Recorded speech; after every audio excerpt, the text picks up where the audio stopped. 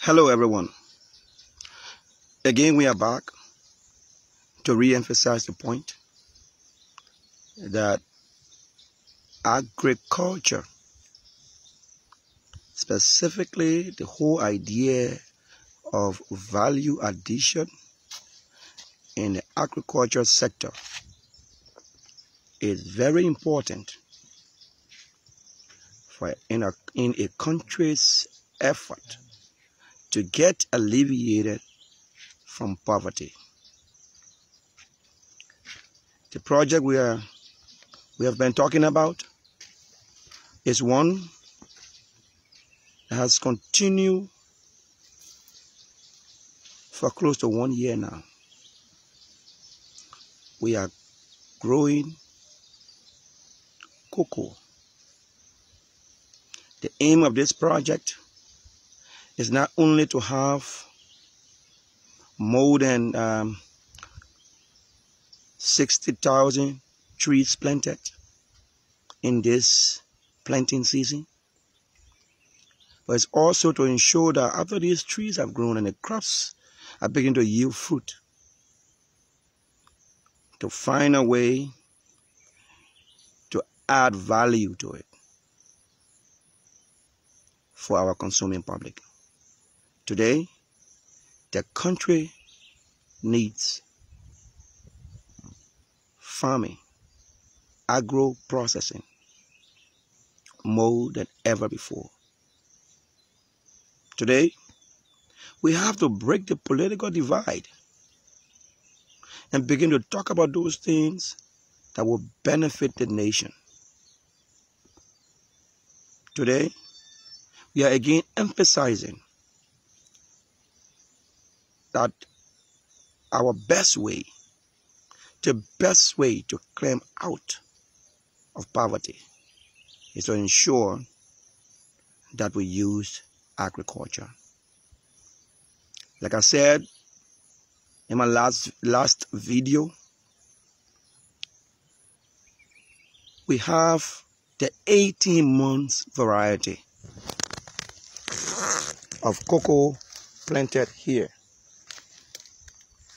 This nursery consists of the 18 months variety. We now have more than 50,000 trees. The process we are now embarking on is transplanting these crops. End of the day, these crops will get ready, will use the result and venture into processing. I like to say to Liberians, to Africans, the world over, that the best way is, and has always been, to be able to invest in the soil. A nursery like this one will give you the benefit in a very short run. Like I said, in 18 months. The blank spaces you see here represent the spaces of crops that have been taken out and being planted in the field.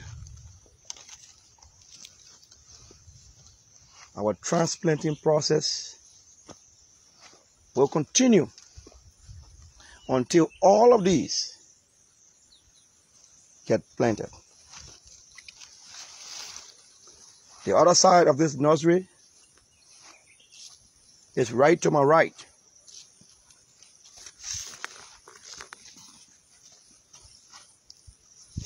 And here is it.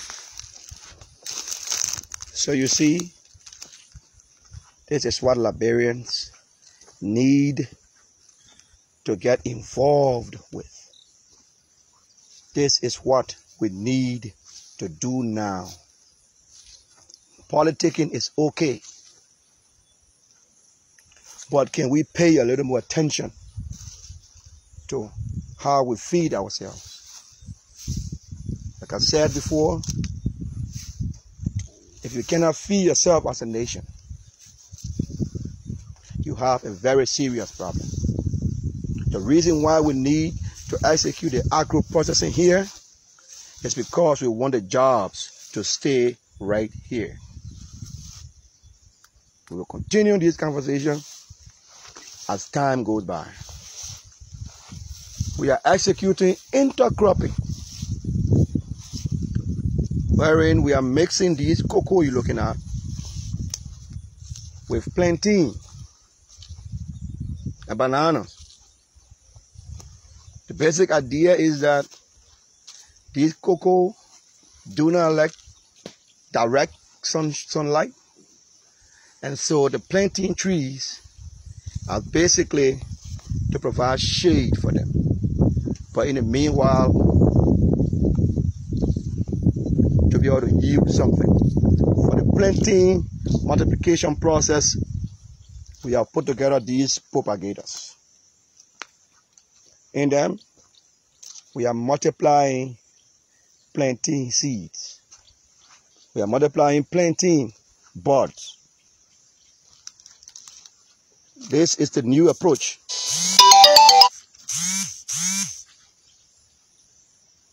This is the new approach to multiplying plantain. After they leave the propagator, we move them onto a nursery. The ones you see right before you here.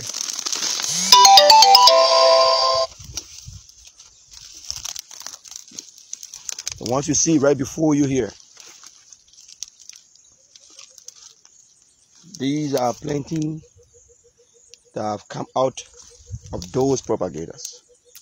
So we are able to get between 20 to 50 plantain seedlings out of one plantain bud.